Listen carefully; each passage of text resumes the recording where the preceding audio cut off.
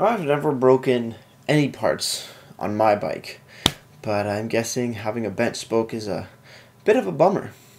Hopefully, this beer isn't. Beer, beer, beer, beer, beer, beer, beer. Hello everybody, welcome back to me, Maple Brewski, for another Rooski Brewski review. And today the beer I have for you is by the Macleans Brewing Company. This is their Bent Spoke Session IPA. Session Series Low Gear. Yep, Sessionable IPA. Coming in at a whopping 3.9% alcohol by volume. And a unlisted IBUs. Can't find it there. Is it on their website? I'm gonna check right now. And nope, can't see it on the website. What about Untappd? Will Untappd save us? No, they won't. We don't know the IBUs. It's an unknown IBU kind of beer, kind of day. So we're gonna maybe take a guess. But looking at the beer, it's black with little patterns around it, and a bent spoke bicycle wheel sort of thing. Kind of cool. Looks a little creepy. It sort of looks like a spider or a many-legged bug kind of thing on the can. Some green accenting. That actually looks pretty cool. Yeah, not too bad. Let's crack it open and see what we got. Oh, that's full right to the top. Thank God it didn't just go splash around. And we are drinking today out of my retro A&W mug, because why not? It's a nice hearty pour. This beer is really cold on my hands. Ow, it's cold. It's really cold. I don't know why. But cold beer is always a great damn thing. Looking at the beer now. Quite clear.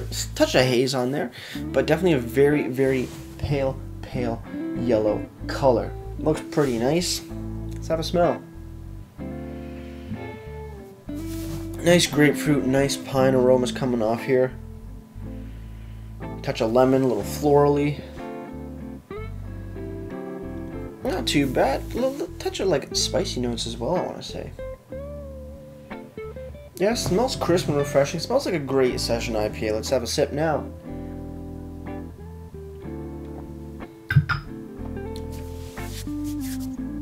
Actually has some pretty good flavor.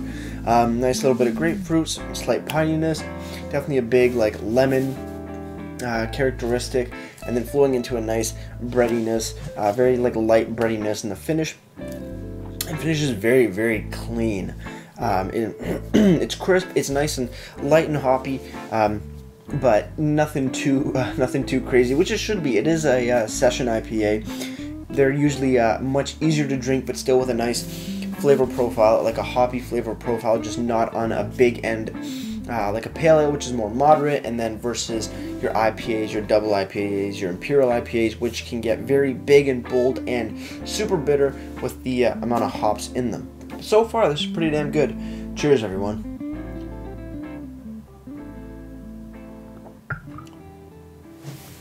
It is very smooth too. It does have a decent amount of carbonation, or at least that I feel.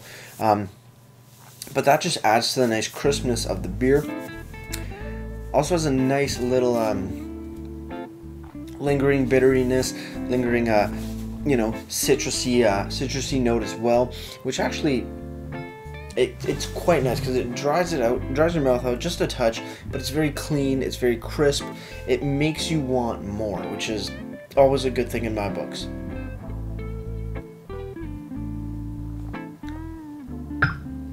Being that it is at 3.9% and it being a session IPA, well, what do you think you can do, guys? Session them, and that's awesome.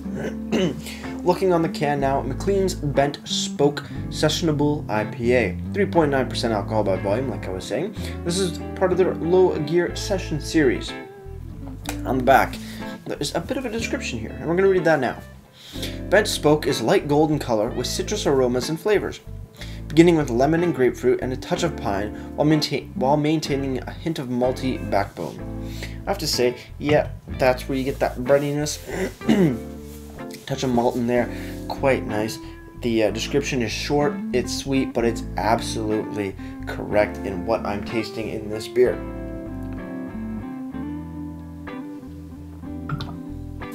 That is really cool to see.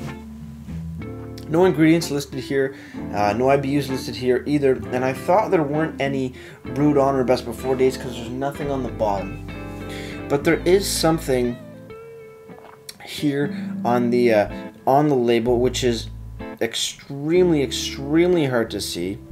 It says, I don't know what that is. I see like an O, a 1, and then an 18, but this definitely isn't from January. Or something 19, 20, 18.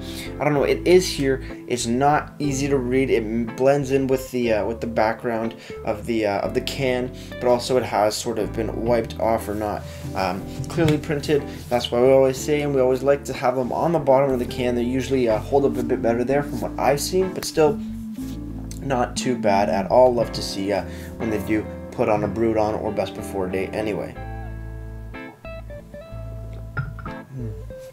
Moving over to the website now, which is Macleans. Oh, it's a weird website name. It's like a numbered series. It's like 96.127.180.130 slash, a little squiggly, Macleans Ales slash. Weird website. Or you can just go to macleansales.ca. But on my my website address thing, it's showing that one, like I previously stated, and it has a few notes on the bench spoke sessionable IPA. Doesn't list the IBUs though, but 3.9% alcohol by volume, like I said before. It says, Macleans Ales threw tradition out the window and set forth on making a light, citrusy, hoppy session ale. The second addition to their low gear series, Bench Spoke is light gold in color with citrus aromas and flavors, beginning with a lemon and grapefruit and a touch of pine while maintaining a hint of malty backbone. Get bent. So pretty similar to what's on the can, just a couple more notes on what the series is.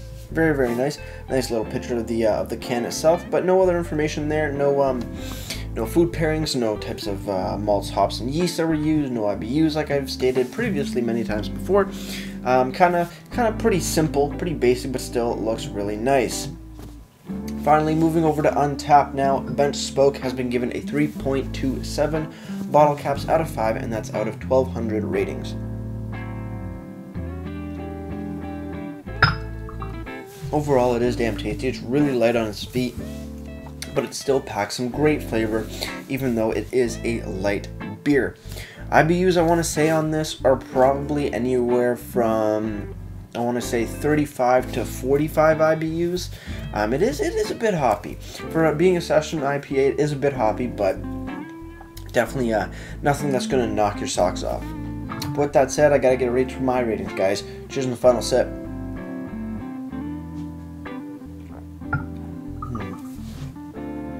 Now that is a solid session IPA.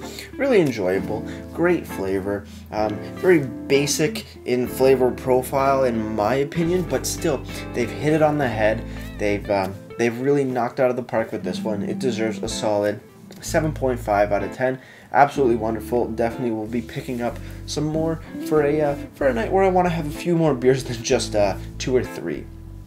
Definitely great with that session aspect. I really love session IPAs. They definitely have that place in the beer in my beer inventory and in my beer loving portion of things and stuff. Where it's just a fun time with session IPAs. As for presentation, it looks pretty cool.